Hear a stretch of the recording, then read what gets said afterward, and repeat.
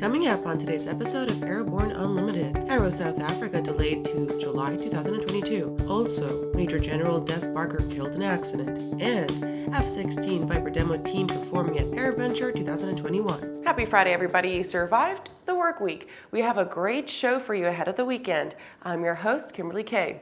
Due to the ongoing pandemic, AERO South Africa delayed to July 2022. Messe Frankfurt South Africa has taken the decision to postpone the AERO South Africa exhibition and conference to July 2022. The three-day event will take place at Wonderboom National Airport and is supported by AERO Friedrichshafen. The launch event in 2019 was reportedly well received by the General Aviation Sector, and it is hoped that the new dates will allow sufficient time for the impacts of the pandemic to settle. Faced with the global unpredictability around the event restrictions and international travel, we believe that we made the best decision for the event. This way, we can provide a platform that is safe for exhibitors, visitors, and staff and encourages high participation, says Annalie Reynolds, show director for AERO South Africa. The event, planned for July 2022, will cover the full spectrum of general aviation products, technology, and services. Exhibitors and visitors wishing to fly to the show will benefit from free landing, approach, and ground handling fees. After the break, SE Aeronautics to manufacture greenest wide-body airliner.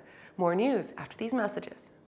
When adventure is calling, the Bori by Aero Volga is the plane you need to answer the call.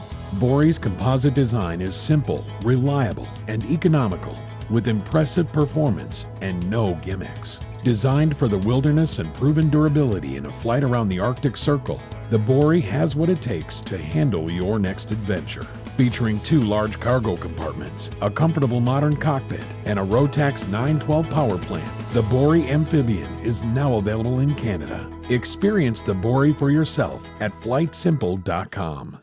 I believe that if people use the landing doctor training program, they will have less accidents and eventually their insurance will go down and they will make a superior pilot. We do personal limitation checklists, which is the most important reason you need to fly with limits. We do ground proximity awareness training, and we do this with a crosswind. We've been operating 6 Bristells for 2 years without one insurance claim. The landing doctor program is working, and you're going to hear more about it.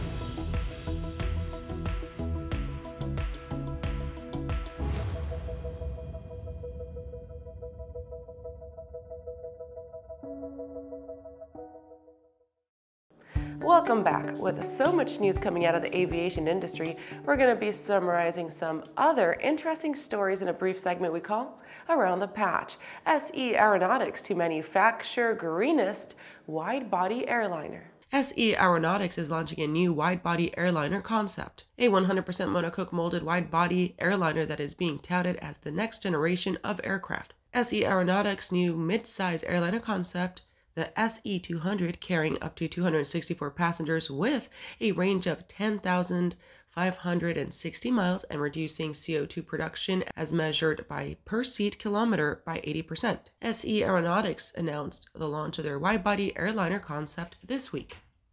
FAA proposes 2 more civil penalties against airline passengers.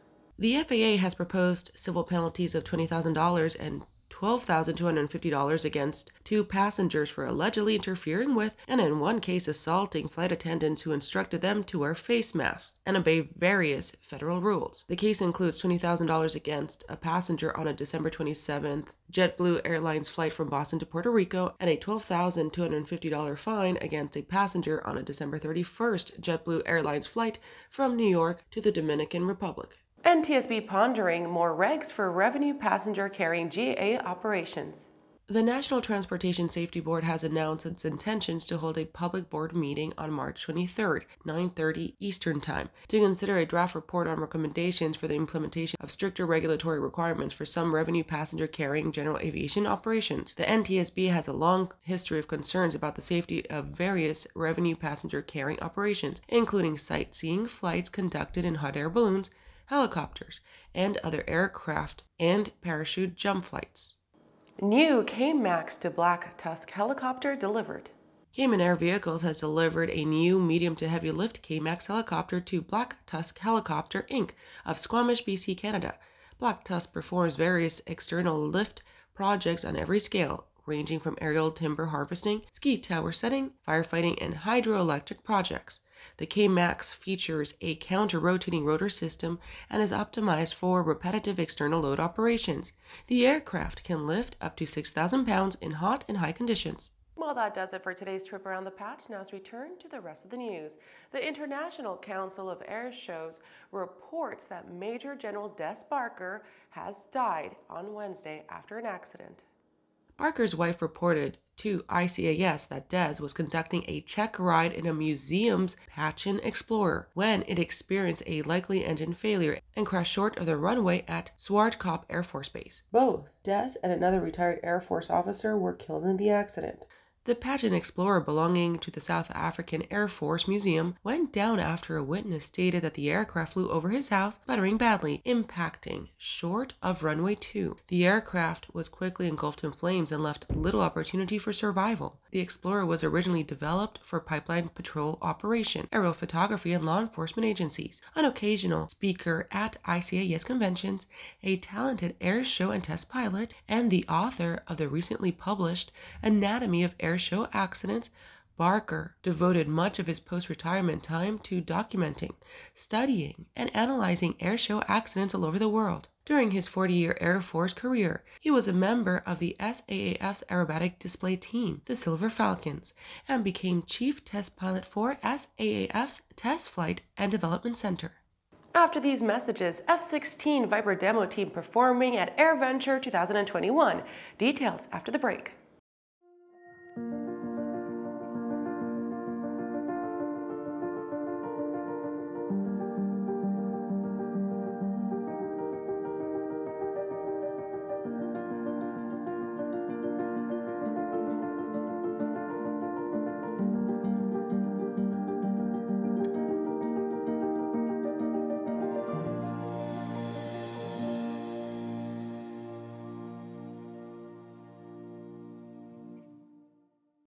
Aviation Safety Resources is disrupting the market for aircraft emergency parachute recovery systems. ASR systems are smaller, lighter weight, and offer longer repack cycles than similar products available in the current market. ASR has a recovery system available for every type of aircraft: sport, experimental, light sport, general aviation, urban air mobility, vertical takeoff and landing, electric propulsion, and unmanned aerial systems.